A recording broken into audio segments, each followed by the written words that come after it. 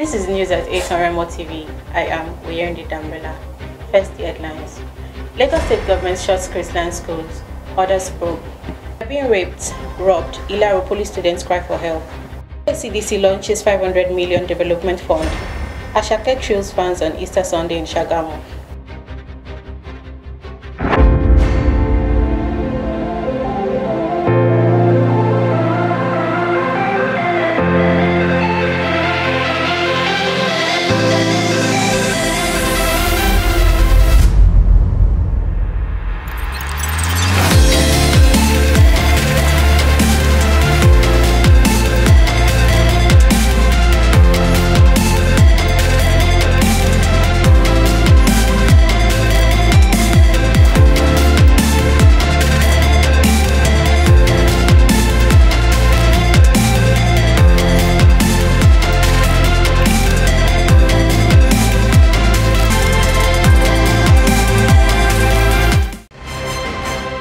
On our top stories, Lagos State government has ordered the immediate closure of all Christland schools within the state pending further investigations into alleged sexual violence case involving students of the school which occurred in Dubai, United Arab Emirates.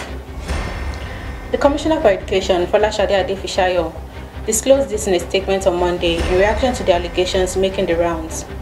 The statement read in part, "The attention of the Lagos State government has been drawn to the alleged sexual violence case involving students of Christland schools which occurred in Dubai, United Arab Emirates. In view of the allegations, we are committed to ensuring that adequate medical and psychosocial support is provided. This is to reassure members of the public of the state government's commitment to safety and child protection, especially ensuring that all child-centered institutions within the state formulate and implement policies and systems that are compliant with the Executive Order Lagos State Safeguarding and Child Protection Program. We also use this medium to remind the general public that any person who engages in visual depiction of sexual explicit conduct involving a child commits an offense and is liable to custodial sentence of 14 years. This includes producing, distributing, receiving or possessing an image of child pornography. Meantime, all Christian schools within Lagos State are hereby closed pending further investigations. Still on our top stories, students of the Federal Polytechnic Ilaro State have appealed to the State Command of the Nigerian Police Force, as well as the Ogun State government, to rescue them from what they describe as incident attack by gunmen suspected to be armed robbers.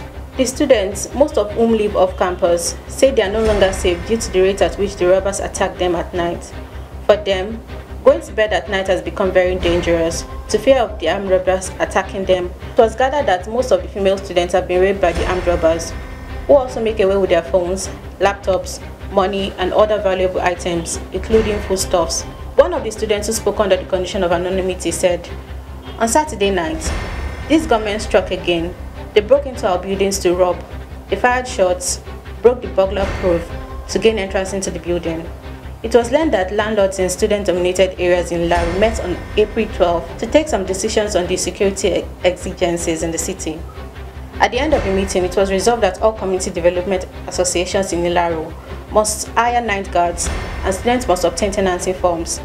While begging the Polytechnic to assist the police with a siren, movement is restricted from 11 p.m. to 4 a.m.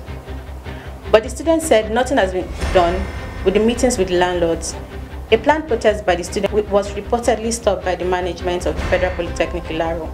However, in spite of the outcry and social media posts, the public relations officer of the Polytechnic, Shola Biola, said he was not aware of the incident. Still on our top stories, Omu Area Central Development Council, OACDC, launched 500 million development project appeal fund on Saturday during the 31st Omu Eleni Day, chief hosted by His Excellency Prince Dakwa Abiodun at the Palace of the Olomo of Omu, His Royal Majesty Engineer M.O. Monsuro.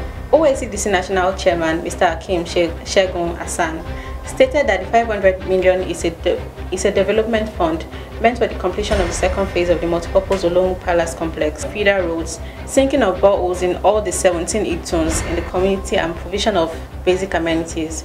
His Excellency Otumba Benga Daniel was also there to grace the event as an Omu indigene.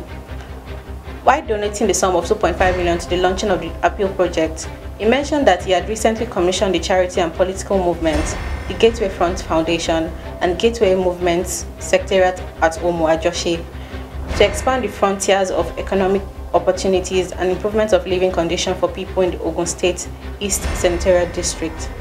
He also said that the proud history of Omu is tied to him like an umbilical cord. The launching of the 500 million development project appeal fund witnessed the presence of Nigerian personalities residing within Omu and in the diaspora. Various branches of OACDC, social clubs, trading groups and industries all contributed their quota to the successful launching and celebration of the 31st Eleni Day. Finally, on entertainment, Ahmed Olalade Asake, popularly known as Asake, thrilled fans during a live performance held at BLFA Hotel, Ikenne, Ogun State on Easter Sunday. At the event, which started at 6 p.m., Asake put fans on their toes with a scintillating performance as he churned out his hit tracks, which include Omope, Trabaye, Sugba, among others. The buzzing singer and dancer is signed to YBNL record label. And that's it on the news at 8 on Remo TV. For more news updates, you can follow us on all our social media platforms, Facebook, Twitter, YouTube and Instagram at Official Remo TV. You can also visit our website www.remotv.com.ng. I am Uyeri Damlola. Good night.